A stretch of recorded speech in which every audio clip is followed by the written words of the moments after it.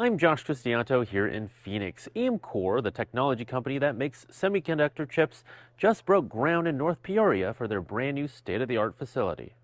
The world's largest U.S.-based semiconductor packaging and test services provider, putting their stamp in the valley on Monday. Because TSMC is here, we will be part of that ecosystem, and that will attract more companies that will work together and cooperate.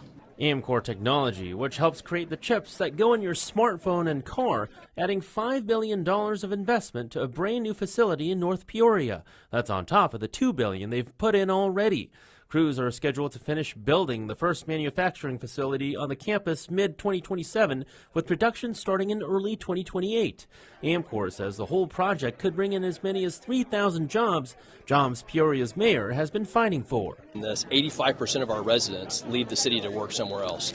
So what I've tried to do since 2001 when I started running was how do we rehome citizens here so they could actually work closer to home. The project, however, hasn't been without some pushback by the community. Some residents told us earlier this year they felt they were misled and lied to over Amkor's development plans, claiming the company doubled the facility's original square footage over time.